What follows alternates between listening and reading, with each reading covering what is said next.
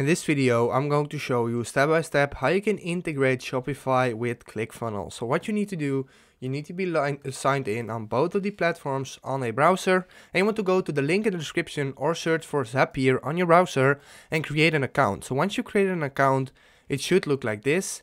And Zapier is basically an integration tool where we can integrate different platforms with each other. So we can create a Zap and do this with Shopify and Clickfunnels. What we need to do now, we can type in Clickfunnels, for example. You can also type in Shopify first. I'm going to do Clickfunnels.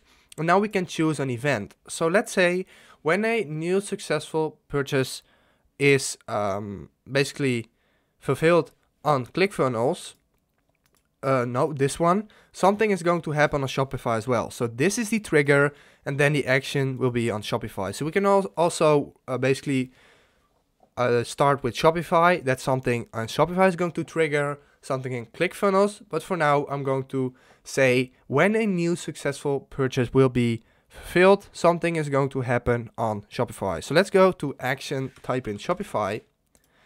So when this happens, now we have to select what's going to happen on Shopify. So let's say we create a customer. So when a customer creates an account on Clickfunnels, they'll be automatically a customer on our Shopify store as well. That's something we can do. We can also update the product then, basically update our inventory quantity like right here. So let's do that.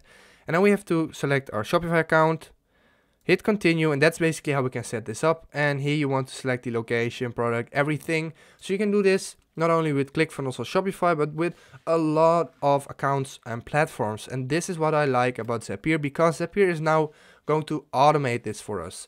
So this is basically how you can integrate these two platforms together with Zapier. If this video helped you out, please leave a like, please subscribe, and see you next time. Have a good day.